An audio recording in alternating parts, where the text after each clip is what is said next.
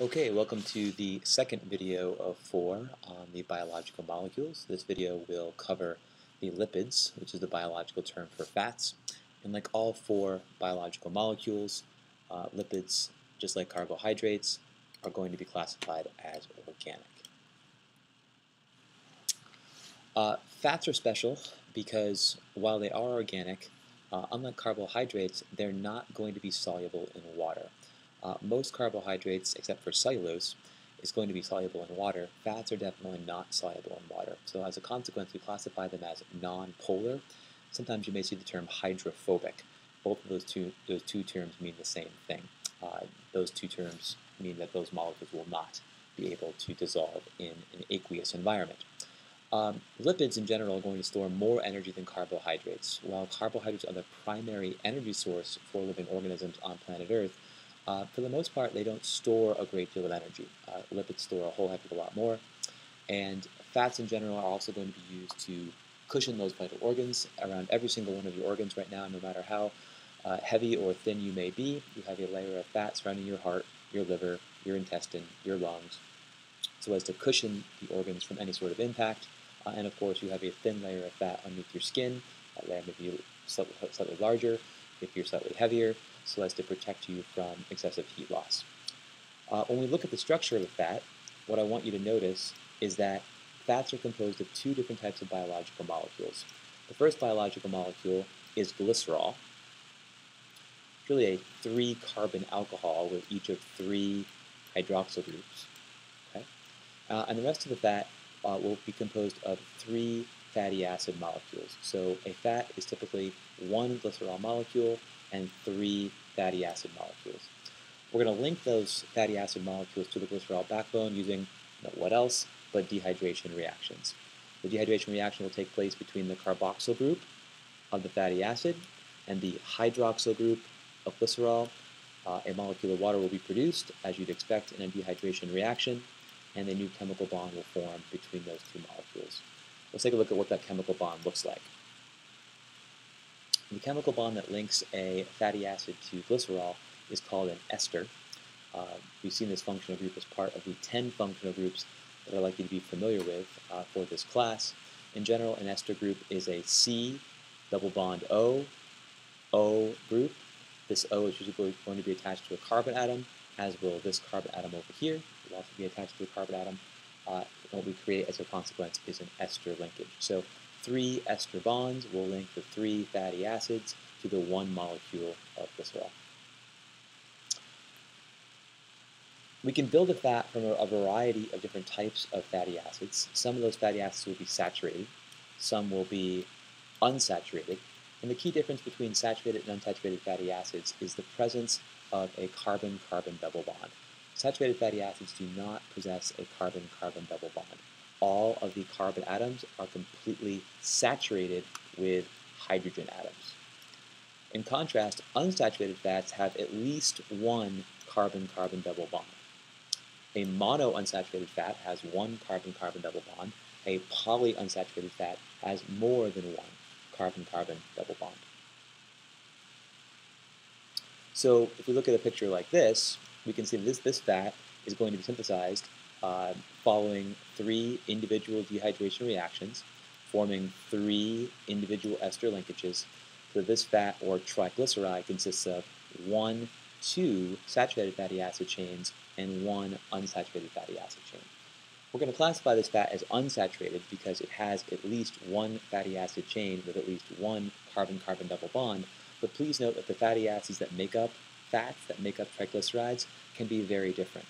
The carbon chain length can be different, as can the presence or absence of carbon-carbon double bonds. So why do we care about saturated fats and unsaturated fats and the presence or absence of these carbon-carbon double bonds? Well, it turns out that when you look at the structure of these molecules, and we'll spend some time in class looking at the structure of fatty acids and triglycerides on the computer, that the saturated fatty acids have a linear structure. All of those carbon atoms are lined up in what approximates a pretty close to a straight line. But in contrast, the unsaturated fats, because of the carbon-carbon double bond, have bends or kinks in the shape of the molecule. This becomes really important because these bends or kinks in the molecule prevent the fatty acid molecules from stacking tightly together. They really don't interact as well as the saturated fatty acids do. So while saturated fatty acids and saturated fats can stack tightly together, unsaturated fats can't. Why do we care? Well, saturated fats will tend to be solids at room temperature because of that ability to stack tightly, while unsaturated fats are going to be liquids at room temperature because those kinks prevent the molecule from packing tightly together. So again, why do we care? Well, vegetable oils are exclusively composed of unsaturated fats. How do we know? Because they're oils at room temperature, and consequently, they must consist of unsaturated fats. Bacon fat, grease, butter, lard, those have to be saturated fats. How do we know? Well, they're solids at room temperature, which means the structure of the molecules are contributing to, in this case, the physical property of the molecule. The physical property being the melting point at which the fat transitions from a solid state to a liquid state.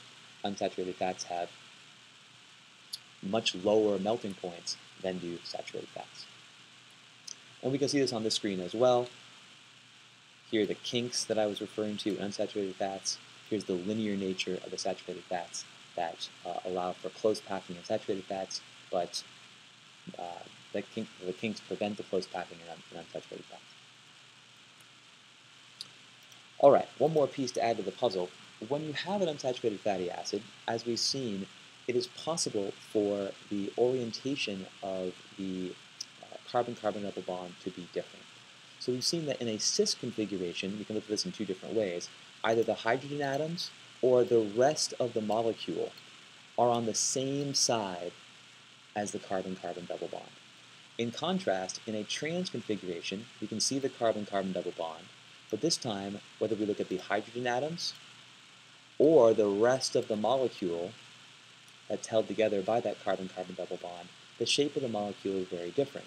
Here's the bent, or kink, in the unsaturated fat that we would expect to see. But in a trans unsaturated fat, and again, it's unsaturated because of that carbon-carbon double bond, this molecule is linear.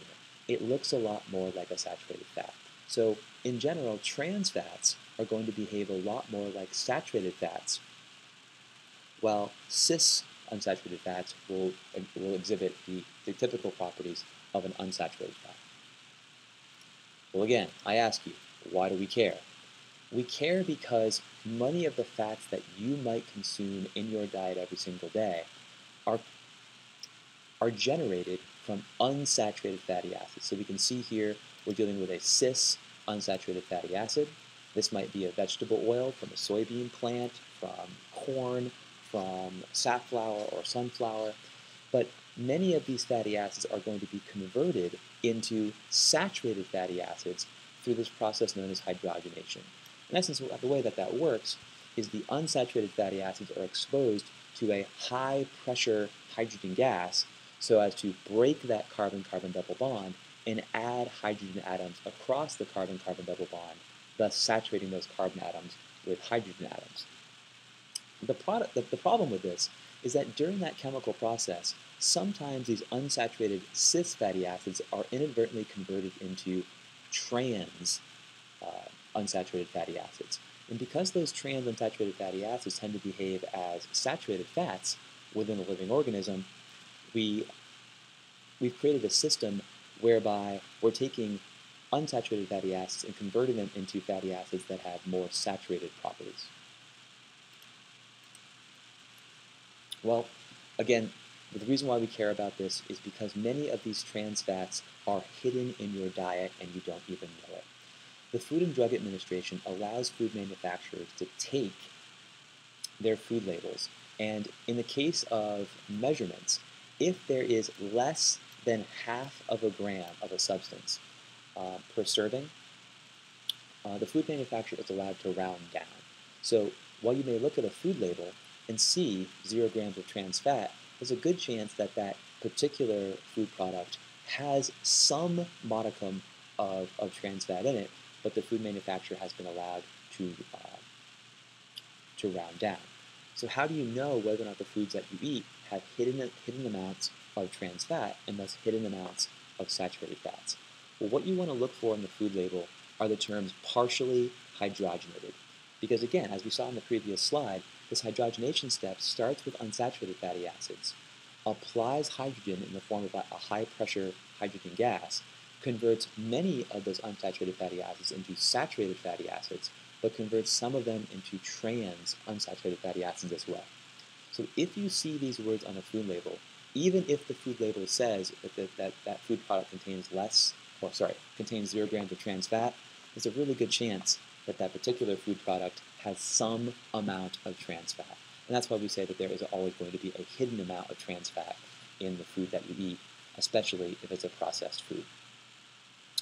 So that's what I'd like you to know about fats. We'll explore fatty acid structure more in class next week. I hope this video serves as a good introduction to what you're going to see later on in the week.